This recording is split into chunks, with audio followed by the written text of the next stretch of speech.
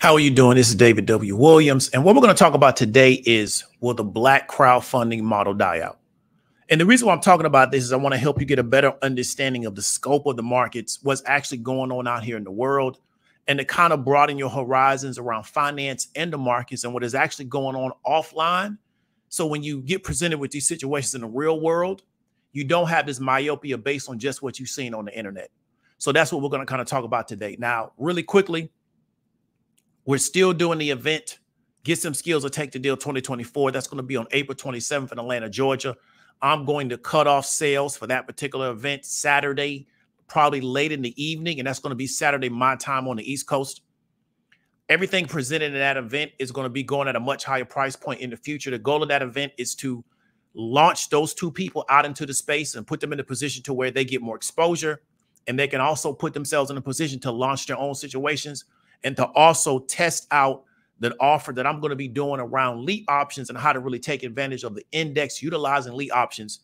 That information is going to be at a much higher price point in the future because of the power of what that particular situation is. It's currently what I'm doing in the markets. So what I'm going to do is I'm going to teach it there. They're going to get it at a really, really steep discount. Then when I relaunch, it's going to be at a much higher price point. So it doesn't matter when you get it, the value of the content will still exceed the price point. Because what I'm really trying to do and everything I've been trying to do in this channel is to set you up for long-term success in the markets because you actually understand what's going on. So like I said before, I'm going to close off the ability to buy that Saturday in the evening, my time. So after that, we'll no longer be taking any new sales and we're going to just continue to move forward. So let's get back to what we're talking about today. Will the black crowdfunding model die out? Now, we heard a lot after the Tulsa situation collapsed that it's going to be the end of black crowdfunding. And people are saying, well, you know what? When the next black person pops up and they have a fund, nobody's going to believe them because of what Jay Morrison did in this little situation with Tulsa.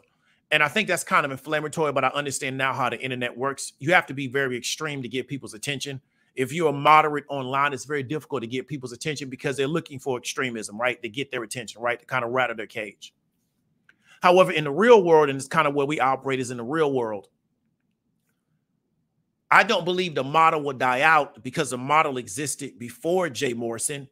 Therefore, the model will exist after Jay Morrison. I don't think there's anything that can happen in Tulsa that can be so detrimental to the space that it's going to take the whole space down. I'm kind of show you some real life examples of what I'm talking about. Then people said that people are claiming that the real estate investors should have invested in what we call a REIT, which is going to be a real estate investment trust, right? And people are saying, well, you know what? They could have gotten those same returns if they invested in a REIT. And again, it kind of shows the lack of exposure to the markets. And that's why I asked people this morning, how many years of school were they taught capitalism? Many people answered back and they were taught economics. I didn't ask that question. I asked, were you taught capitalism? So that's like somebody telling me, I say, well, were you ever taught to dunk? And somebody says, well, yeah, I was taught basketball.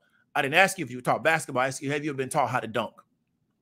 So we have a country to where people really don't understand capitalism, right? But they're made to operate in this particular space.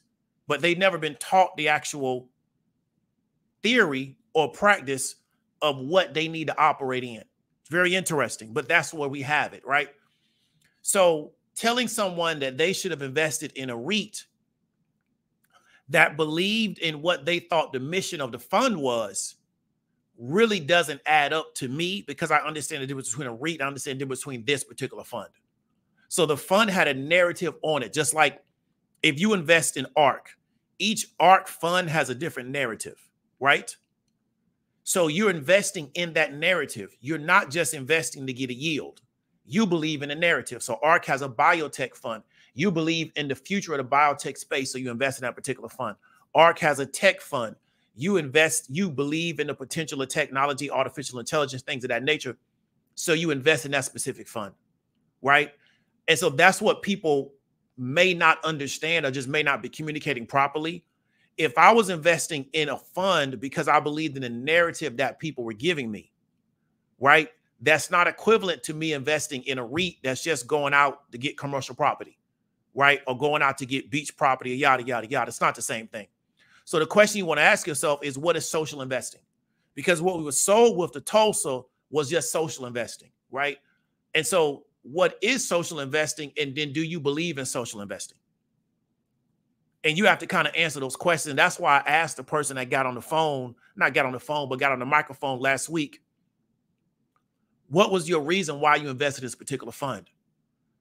Right? Because if you don't understand why they did it, then you'll never understand what was the rationale behind what they did. Because I understand the markets, I always understand where you can go get a return on capital at. Right? You're never going to run out in America. You're never going to run out of place to get returns on your capital. Right? At least for the people that are in our pay scale. I'm not sitting on billions of dollars. I'm not even sitting on tens of millions. Right? So based on my position in the market, I'm never going to run out of place to get a return on my capital. So then the question is, if you're into social investing, why would you go after a REIT if you're into social investing, which is what the Tesla was promoted to us as, right? As a social investment crowd fund. So socially responsible investing is a practice of investing money in companies and funds that have a positive social impact. So if a person tells you, we're going to try to rehabilitate or stop gentrification in predominantly Black areas, and that's what we're doing, and I believe in that, then why would I go invest in a REIT that doesn't do that? Like the REIT can say, I can invest in a REIT that says, hey, we buy a commercial property on beachfronts and we manage those and we get a yield and we pay you back some of the yield that we get. Well, that's not the same thing as saying, hey, we're going to go buy properties in predominantly Black areas and we're going to rehabilitate them, put them back in the market, because we understand that everybody's coming after these particular areas and we don't have any exposure to this particular space because we don't have the capital, right? It's not the same thing. So if you don't believe in socially responsible investing, that's cool. But if a person does believe in socially responsible investing, why would they go invest in a REIT? But you have to understand the difference between the two.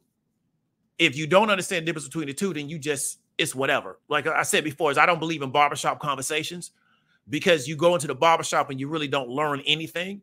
You just listen to people just run their mouth. But if that's where you're at with it, then that's just where you're at with it, right? But I don't go into barbershops. I haven't gone to barbershops ever since I was like in my early 20s, because I had more things to do on Saturday than just listen to people run their mouth. I'd rather go play basketball. I don't have 6 hours to spend just listening to people talk in circles, right? That just never was my get down. And so that's, to me, what a lot of the conversations are on the internet. It's just people just talking just to say something. But then when you start really asking them, like, what do you really mean by this, yada, yada, they can't explain it because they just talking. It's just words, right? So when you are investing or you're looking to get a yield, do you want to invest in companies that actually reflect your values? And that's the question you got to ask yourself. If I'm looking to get a yield out of a particular company, or I'm looking to invest, I'm sorry, am I doing it just because of the number that I'm looking to get? Or do I want to invest in companies that reflect my values?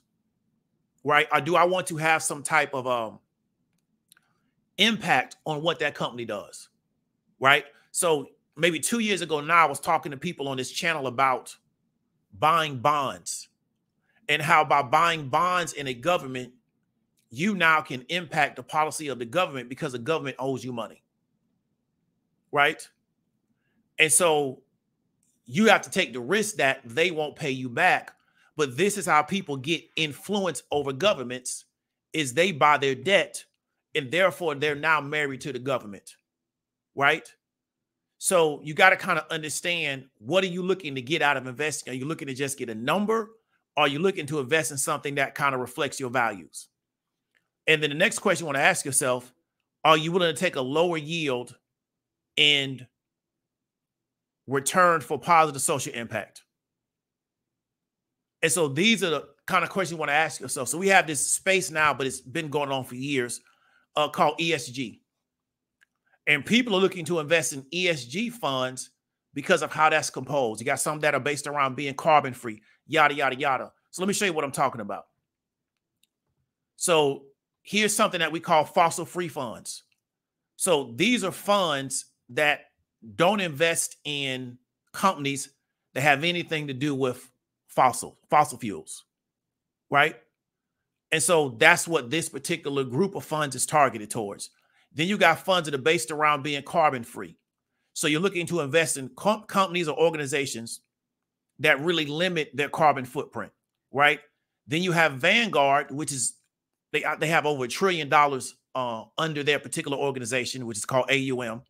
And they have a whole specific groups of funds called ESG investing because they understand how popular this type of investing has. So when you're dealing with the millennial investor, you're dealing with an investor, and we know this because of years and years of focus groups and reaching out to them. Millennial investors, right, are often more concerned with their connection to an organization and whether or not they believe in the values of that particular company. They're often not just looking for a yield at the end of the day. So we're dealing with a new class of investor, right, to where they're very much concerned with the business that the country is operating, the business that the company is involved in, not just do I get a return on my capital. So to serve that particular part of the market, the big funds started figuring out how can we produce products based around that particular narrative, right? So this is kind of where the world is going, where people are interested in putting money behind things that are important to them. They're not just only interested in how much money does a particular fund make at the end of the day. But you got to be having these type of conversations and understand that these things are even available to you to know that you can do it. But Vanguard, which is a reputable, long-term investing organization, they even will allow you to get exposure to this type of stuff. So this is not anything like left wing or right wing. This is coming out of Vanguard, right? Which is as vanilla as you can get from an investing standpoint. So you got to really understand once you kind of get past a lot of the talking points and the hot button stuff. So then you also have NerdWallet, 7 best performing ESG funds and 7 cheapest ESG ETFs for April 2024. And then they just go into all of them. That's Vanguard, Barron, Neuberger, Calvert, William Blair, Amana Growth, American Century Growth. These are 5-year returns. So these returns are not great over 5 years because you can buy the overall index and get better 5-year returns than this. But the question is, are you buying this because you're looking just to get a return, or are you buying it because you believe in what they're doing?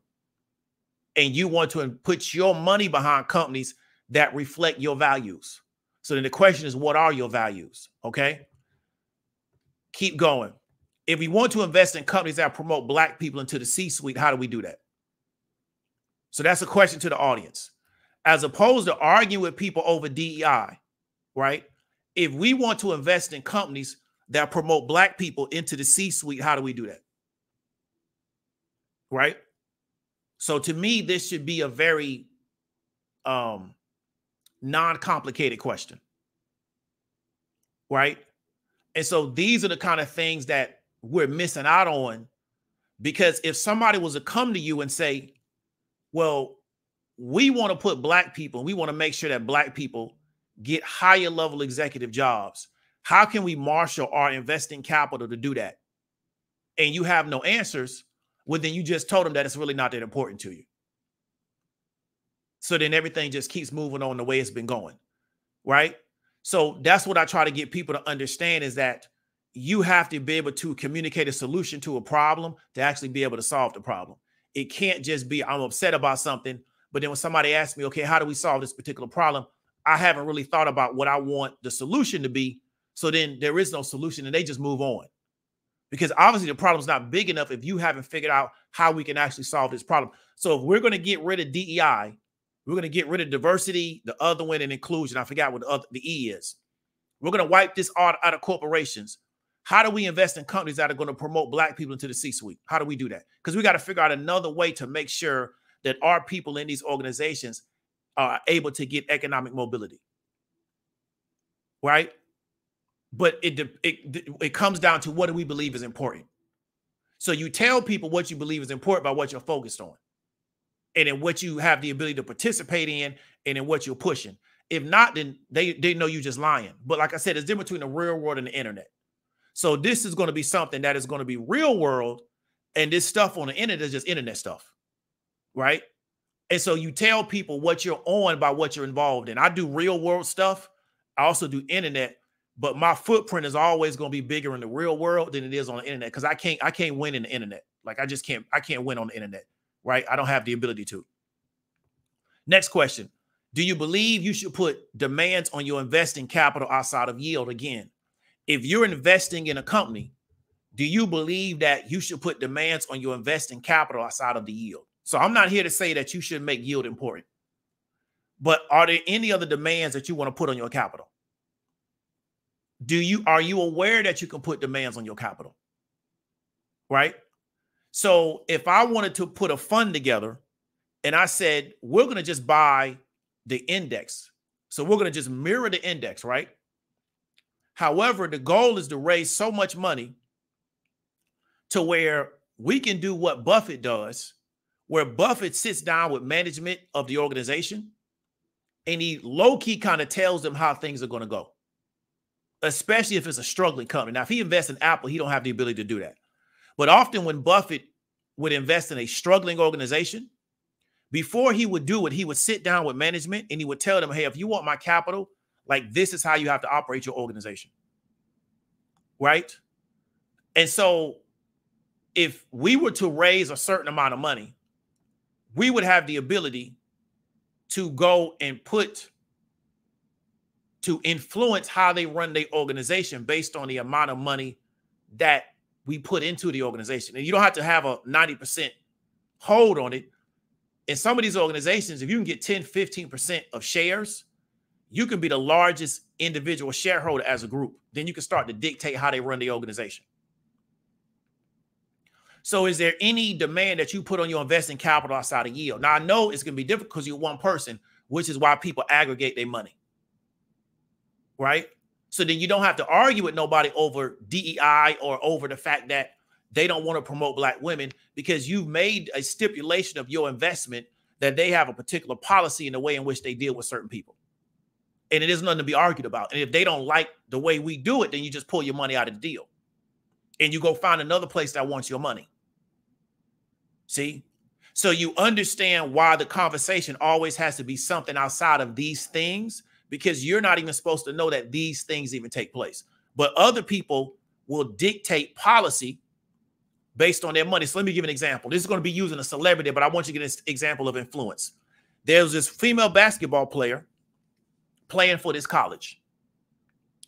And there's an ex-NBA player that's made a ridiculous amount of money in sports and in business, like ridiculous amount of money. It's something that's not talked about. This guy's worth a lot of money. People don't know it because they see him all the time, but this guy's worth a lot of money. He has a lot of interest in business. So this female basketball player playing at this college that the guy is an alumni of was having issues with the program. The word I got was they was getting ready to run her out of the program. He's one of their biggest boosters. He told them she's not going anywhere or else my money's going to leave right after she leaves. So you know what happened? She stayed in the program. Because he's not just giving them their money because he don't have nothing else to do. He wants to impact the situation, which is that goes with the money they take from him. Right? I took a course years ago called Issues in Sports. It was a coach for Texas named Mac Brown. The boosters told him who to hire as a defensive coordinator. He didn't hire that guy as the D coordinator. They didn't have a great season. They fired Mac Brown because they told him, we told you who to hire as D coordinator. We told you who to hire. You didn't hire the person we told you to hire. It didn't work. We're going to fire your ass. Because with their money comes what? Their influence.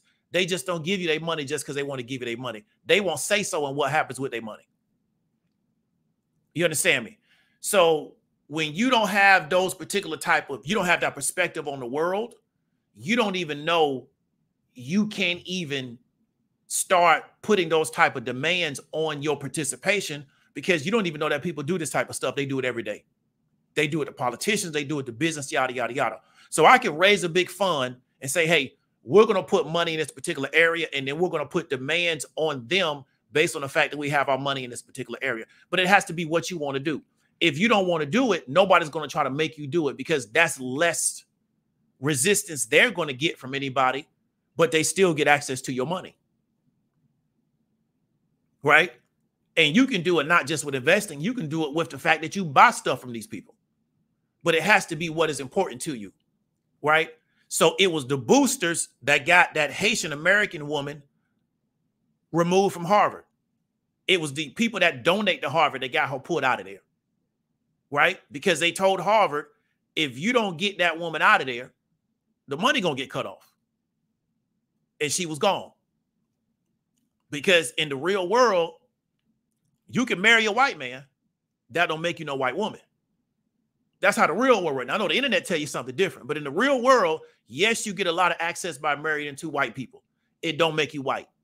So as soon as she stepped wrong with them people, they got her ass up out of there. That's how the game go, right? So they use their money and they put demands on their money with Harvard to get that woman out of there. And I'm not celebrating she's gone. I'm just saying that's how the game works. So what I want to show you something is that we're talking about crowdfunding in the black space. And people are saying, well, the next time somebody comes up with a deal because of what Morrison did, it's going to kill it. So there's a website that somebody hit me to because they told me about this particular project in Alexandria, right? So I got family that lives in Alexandria, really, really nice area. For people that know the Central Florida area, really the Orlando area, Alexandria kind of reminds me of Winter Park. It's really, really nice. It's very expensive to live in. So I got family that lives there, been living there when it was low-key expensive, and they just rolled it out to where now it's uber expensive living in Alexandria. So they've gotten a lot of appreciation in property value. So they hit me to this deal, right? And so it was on this particular website. Now, what you have on this website is projects. You got affordable housing, minority-led projects, women-led, creative economy, sustainable, and in everything. And these people are essentially using that crowdfunding exemption that was created by Obama, where anybody like over 18 can invest in these projects. And you don't have to be an accredited investor. Now, some of these are going to require that you're going to be an accredited investor, but most of them don't, right? So there's all these different projects. So this guy right here, he's an Anglo, but he's over an organization that is designed to get women, and I believe what they're classifying as minorities, into this particular area of Boston, right? And they're talking about, if you watch the video, and because it's on Firefox, the video audio won't play well, that historically black people have been cut out of these type of deals. So that's why they put this deal together, right? So here's one in Roseland, Chicago, right? So this brother wants to buy up this shopping center in the Roseland area. It's right by the hospital. Got the little video right here showing you what he wants to do. So it's open to everybody. They're trying to raise $100,000.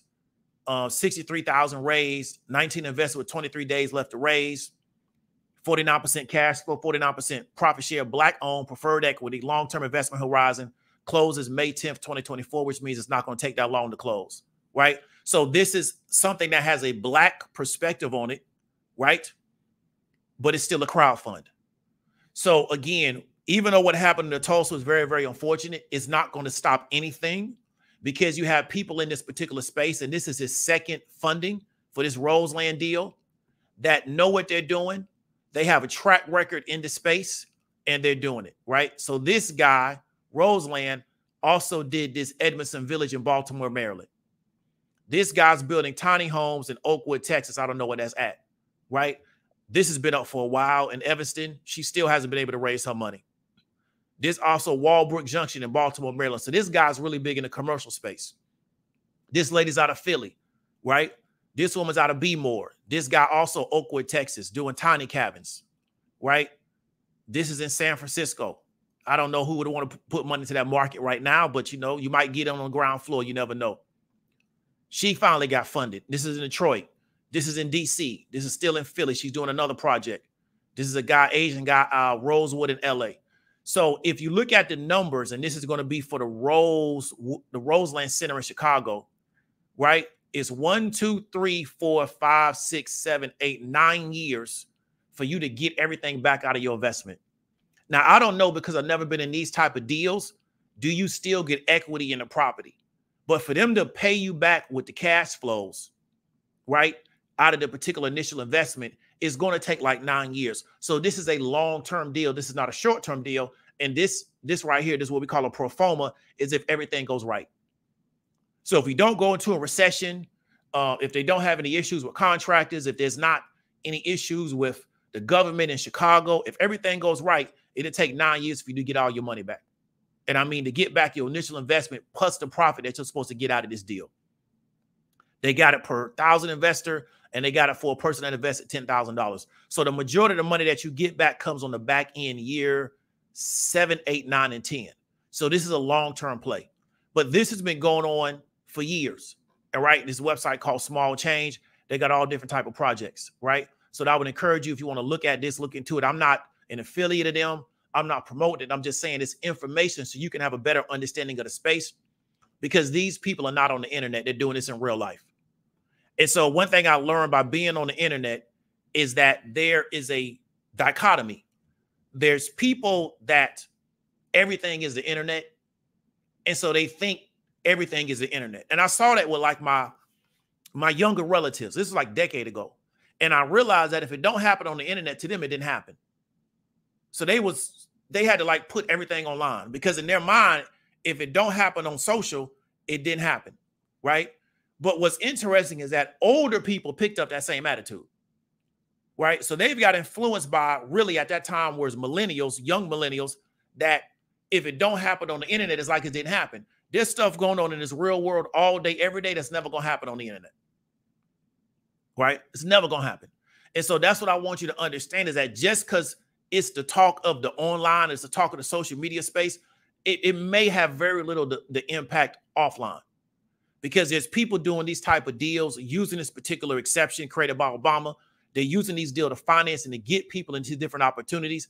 And they're going to keep doing it until they close that loophole. And I don't think that's ever going to happen, because it was designed to allow people to get into these type of structures and not have to be an accredited investor sitting on a whole lot of money. So that's kind of what we wanted to talk about. Are you investing? Let's say you go into one of these deals and we're trying to improve this particular area. So let's look at the Roseland deal. We're trying to improve this particular area. So building block wealth through community-owned shopping centers. If you're doing this just to get a yield, if everything is just the percentage return I can get on capital, this may not be the deal for you. Because you know you're going to lock your money up for almost a decade. And then maybe if you was to lock your money up for a decade, if you're just trying to get yield, you can get better returns in something else, in another vehicle. But if you want to try to improve this particular area, right, you can participate in this particular situation, and then you can hope over the next decade that everything goes in the direction that you wanted to go, because it's about this particular scenario that is important to you, not just the yield. Right? And so these are the kind of questions you got to kind of ask yourself, because we get upset when other people come in and gentrify our environments. But then the question is, what are we doing to try to turn these situations around? Because we got a lot of people that understand real estate. How come we didn't put money behind them? So the guy on social media is not the only person that knows real estate. Trust me when I tell you that. There's people in your city right now that know real estate. Why you ain't put no bread behind them? Right? And those are the kind of questions you got to kind of ask yourself. So that's going to be it. We're not going to be here long, because we're not going to belabor the point. If anybody got any comments, anything that they want to talk about, let me know. I'm going to put that link up, and then we're going to get up on out of here.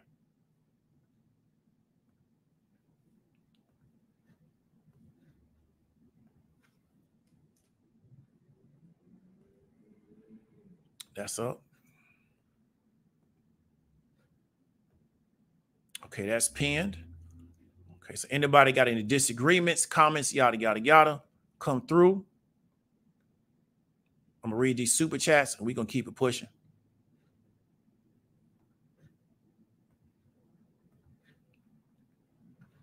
Let's say I got Miss Michelle. Miss Michelle, give me 1 second.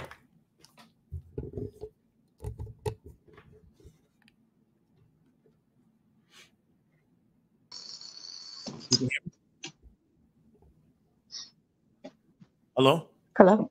Hello, yes. Yeah, I'm here. I was waiting for you. I'm sorry. Yes, good evening. Thank you for having me on your panel today, Mr. Diamond. I just want to thank you for this. I want to thank you for your program. I appreciate you not going at us Tulsa investors in terms of those who openly shared what we went through.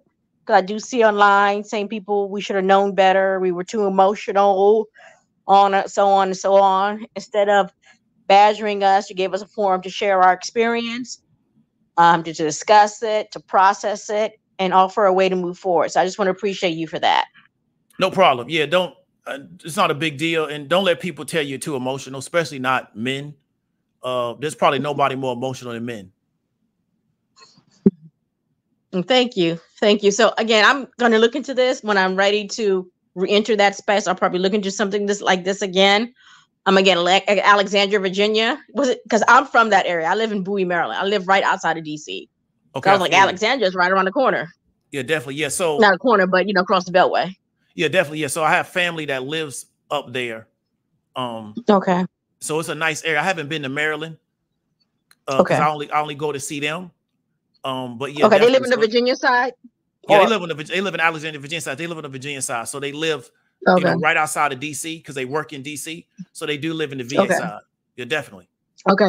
I'm just curious. Did you ever at least come to the National Harbor while you were visiting here? No, when I was in Alexandria, what I like about Virginia, and even before I moved to this, there's a lot of history there because of Jamestown. So when I was in Alexandria, I saw I forgot the name of this place, but I'm interested in a lot of the history of chattel slaves in Virginia because it's so ancient, so old. So when I was there, I was going to a lot of those particular museums and trying to find those particular locations in the city. Because there's one location, if you're aware of, in Alexandria, to where these men would find people who no longer had use for the people they had in slavery, and they were looking to sell them, and they were marching from VA down to a slave market in Louisiana. So they have the location in Alexandria where they held those people until they got ready to march them down. So I went there to see it, but I didn't really have the time to really examine it fully. Because there's a lot of things like you can go to Jamestown, Virginia also being the capital of the Confederacy. Like there's a lot of history there that you can really dig into, but I need to go there and spend like 2 weeks. Oh, definitely. Have you been to the National Museum here? Have not. Like I haven't been to anything in DC. Okay. Well, I don't know. Of course I follow you. So if you ever say you're coming up here, I'll try to see if I can meet you at one of these spaces because, because of work and stuff, will be nice, if you're all right. But yeah, definitely. As a subscriber. Yeah, I understand. Yeah, if you ever decide, you make an announcement. I may do like an announcement and just do an event because, like I said, I haven't seen anything in DC. Because when I saw the Iwo Jima monument, I was surprised how big it was. I didn't think it was that big. It's like those people are gigantic. Yeah. Yeah, definitely. So yeah, definitely. But I haven't seen anything in DC because my people live in Alexandria, and so I just when I'm out there, I'm just out there. I'm not really in DC like that for any reason because I don't really like DC sports teams, so there's no reason for me to really go into the city outside of going to the museums. Yeah, I had family that used to live in Virginia, like Northern Virginia, but a lot of them moved further out into Virginia because of, they started families and it was just getting cheaper, gentrification issues. So the Black population out when I was growing up that was in that area has dispersed. Understand. Yeah, definitely. Yeah, that's 100% correct. So that's something also I've been paying attention to from the people that stay out there is how they've gentrified DC. And they're going to continue to keep doing that. Oh yeah. Because even my cousin went to high school at a major high school in that area. When I was growing up, a lot of African American young boys used to play football, but now it's totally different. But that's a whole nother conversation for another day. But again, I'm watching you. I appreciate you, and thank you for letting me come on. No, ma'am. Take it easy. Have a good day.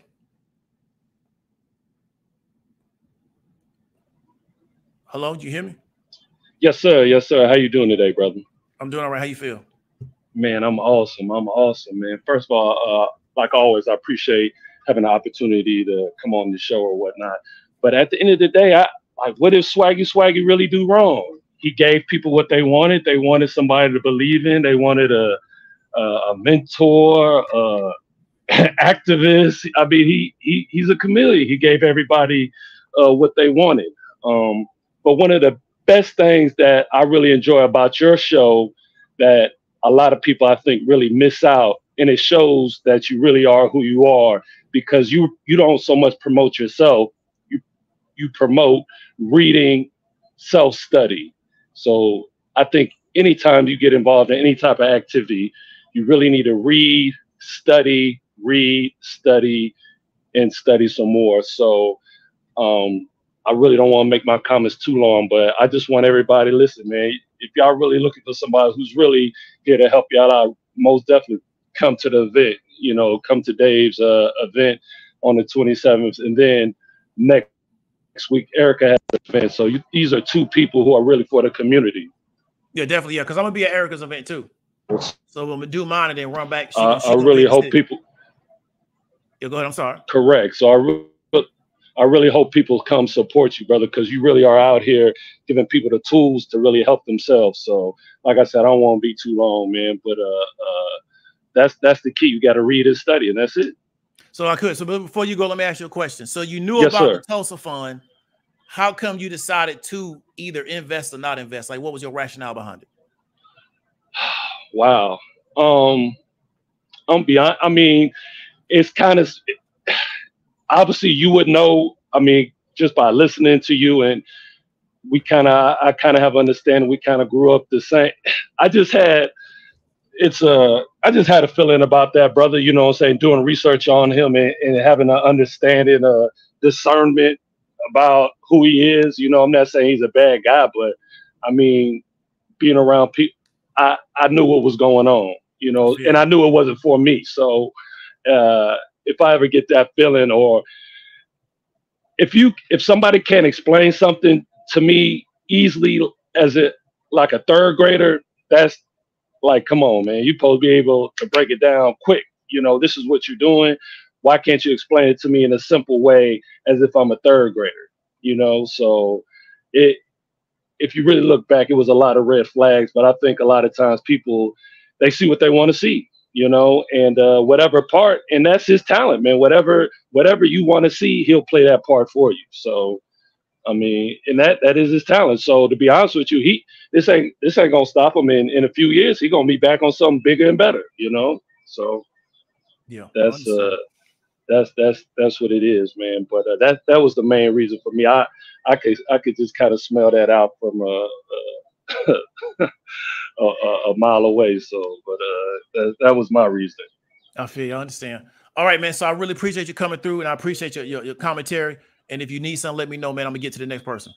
Yes, sir. Yes, sir. Always, man. Blessings to you, man. Can't wait to see you next week. All right, man. Be easy. Yes, sir.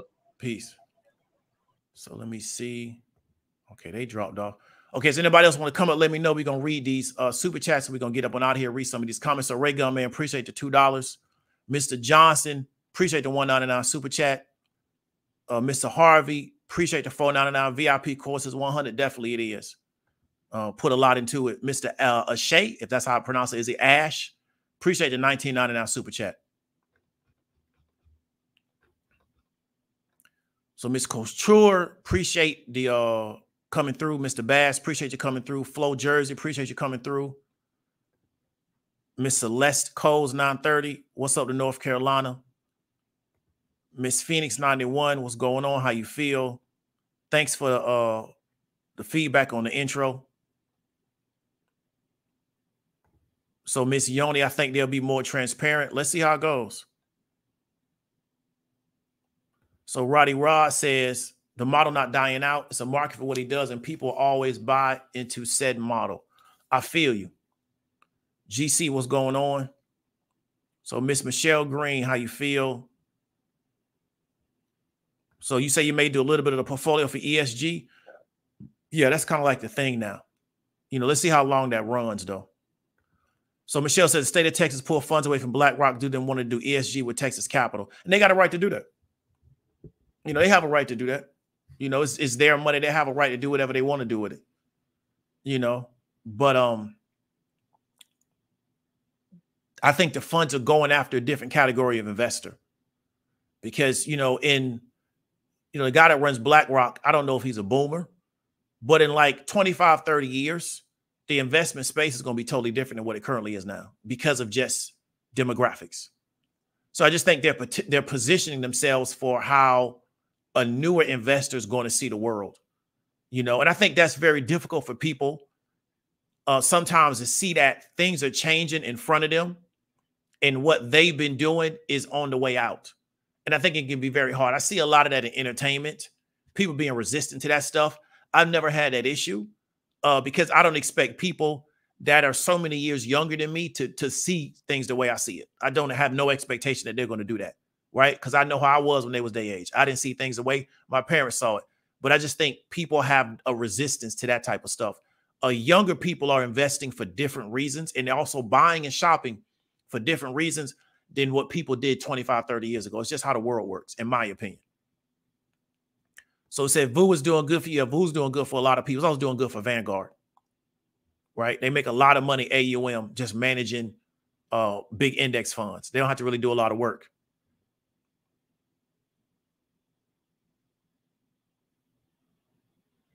So GC says Buff will even put a CE in place that he likes. It definitely. He'll influence the whole situation, especially if it's a struggling company, because their capital is dependent upon them being able to get management that they want, right? And we saw the same thing with, you may know and remember this, when Theo invested in Facebook, he brought, I forgot the name of that woman, into Facebook because she was an experienced manager, because he understood for us to continue to do capital raises, we can't have no 20-something-year-old trying to manage this company.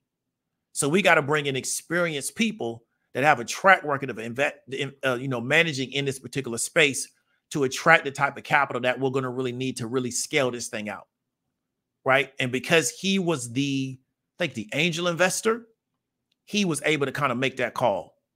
So that's kind of how this game works.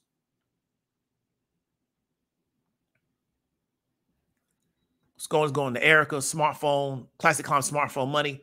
Them Texas schools going to be lit the next 5 years. Yeah, they will. Want to see what Texas does, though, because I think they in the SEC. Want to see how they play. That's the biggest thing. Texas always has the money, but I want to see, can they put it on the field? That's the biggest thing. What's going on with Girls with Pearls? So GC says them donors done got white folks out of presidencies. Definitely.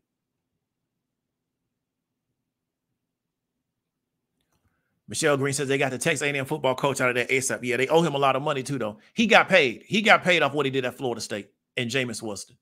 Jameis Winston and Florida State got that dude set up to get paid the way he never got to work again the rest of his life, ever.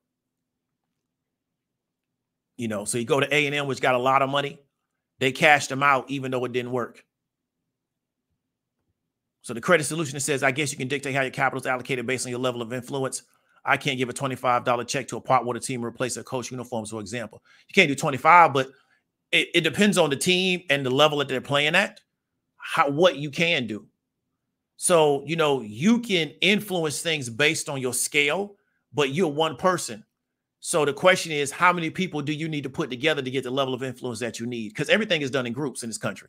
Very few people doing anything by themselves. It just looks that way on television, right? Or it looks like that way on the internet. A lot of these people that we think are big, and we've seen this with Sean Combs. I think that's his name. He wasn't doing the caliber of business that we thought he was once all the documentation started to come out. But they put him out there like he is because that's what people want to see. But behind closed doors, it's not really like that. And it's like that with everybody. These people are parts of groups. It's just a lot of people in the group don't want their face on the camera. So Oakwood's over there by Waco. Okay, I feel you. I think Dr. Chaz lived close to Waco at one time.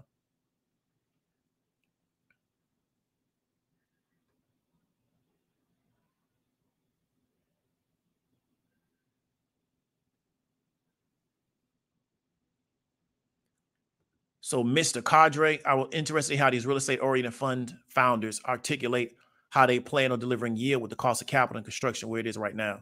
I think you probably would have to go into their prospectus and read it, and it's probably in there. So I think that's why I think the most important thing is reading and understanding the information that's being presented in front of you. Because I'm out here in the Atlanta area, and they're constantly building, and they just never stop. Same thing with Orlando. Every time I go to Orlando, they're building stuff. So you may be too young to remember this. I don't know how old you are, but during the quote unquote, the Depression, between like 2007 and 2012, where nobody really was building, they were building in Orlando the whole time. They never stopped building. In Orlando, they just never stop building. It never stops. They'll knock something down and put something new up, right? And they're not doing it with cash money. They're getting it financed, because you look at what they're building, it's getting financed. Same thing out here in Atlanta. They've never stopped building in Atlanta. They just never stopped, right? So again, I think it may be lack of exposure. There was a lot of things I didn't understand about real estate at all, period, until I started listening to people like Erica, started listening to people like Jimmy and Corey Camp. I had no idea this stuff even took place because I wasn't exposed to it. I was exposed to what I was exposed to. There are people in Atlanta, they never stop building. I don't know how they're getting financed, but they're getting it financed and they're building. And in Orlando, The whole time I was out there, man, they was doing construction and people was out there working.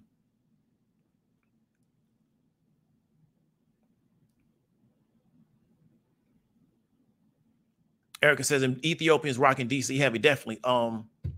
Especially out there by the airport. There's a R&B singer named Kalela that was out of DC. I think she was Ethiopian. She used to put out a really good music a few years ago. I don't know where she's at now.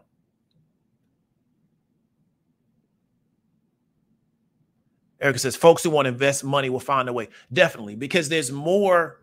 One of the things I try to, and I don't know if you've seen this particular show called The Ones Who Live. It's part of the Walking Dead series. And they got something called the Echelon Briefing, in which they kind of show you like, this is really what we're really doing. And it's designed to kind of get you to understand the big picture. One thing I've tried to help the people I've kind of tried to teach about the markets through my trading course is to kind of understand about how capital moves in the world and the demand for return on capital. But I haven't really taught it to them fully because I don't know if they really understand it. Because they may not have enough experience or exposure in the markets. But you're 100% correct. People that are looking to get returns on capital, they're going to find a way to do it. Right? They're going to. Because fund managers will get in trouble for not working the money. They just will. Because why would I give somebody money to bank my money when I can put my money in the bank? I give them my money to work it. But I think people may not be aware of that. Like, people want to get returns on their capital. There's so much money in this world, it's ridiculous. Like, it doesn't even make sense.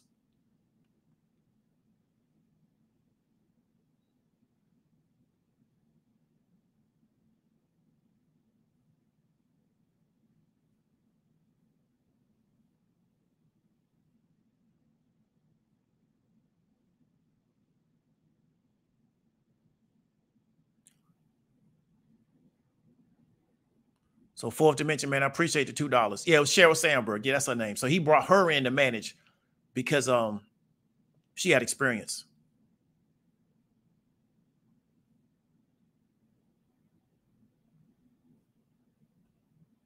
So Mr.